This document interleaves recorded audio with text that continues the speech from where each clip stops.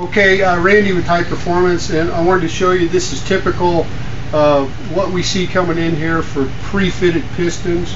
This is a piston and cylinder that came in here pre-fit by the manufacturer. What I'll do first is I'll mic the piston. Then I'll set my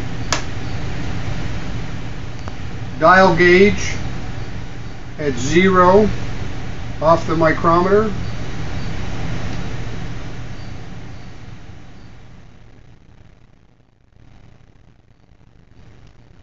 Okay, and what we have, come over here, Michelle,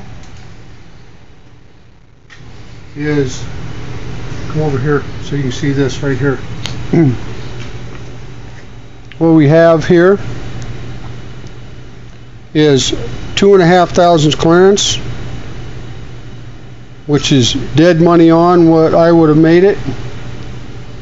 Here in the middle we have 2 9/10 clearance. Here at the top 2 2/10 clearance. Turn 90 degrees. We actually have 0 clearance in the middle. 1.5 thousandths clearance, and at the top 2.1 thousandths clearance.